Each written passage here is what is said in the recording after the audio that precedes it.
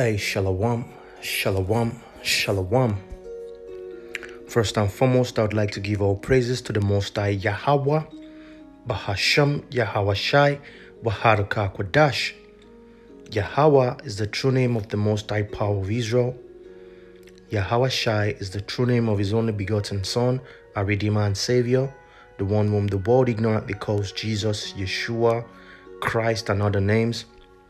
Ruach Kodash is the Holy Spirit that gives us the understanding of this truth, which is a token from our Redeemer, Yahweh Shai. My double honors to the apostles and elders of Great Millstone, GMS, who taught me this truth, which is the 100% truth.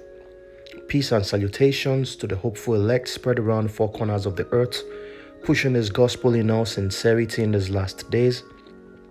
Shalom also to the few Akwats, sisters, who are sincerely seeking His truth. It's the brother Yaraya Yashar Allah from the GMS Italy camp.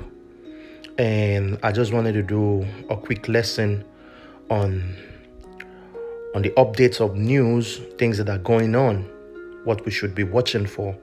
And hopefully it's going to be edifying through the Spirit. So as you can see, I have an article which will be going through various articles.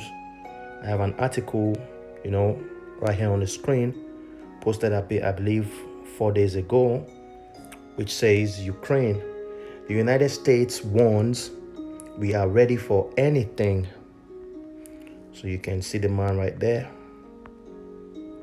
It says the United States continues to seek a diplomatic solution to the crisis in Ukraine, which that's a bloody lie. There is nothing diplomatic about what the United States is doing, because this is exactly what they do with this media. They turn things upside down. They make it seem like they want you to see. They paint. Now let's look for an image that's going to explain better what I'm trying to say. Let's say I hope it gives me. There is an image I usually see, and I hope, I get to see that image, because this is what these devils do.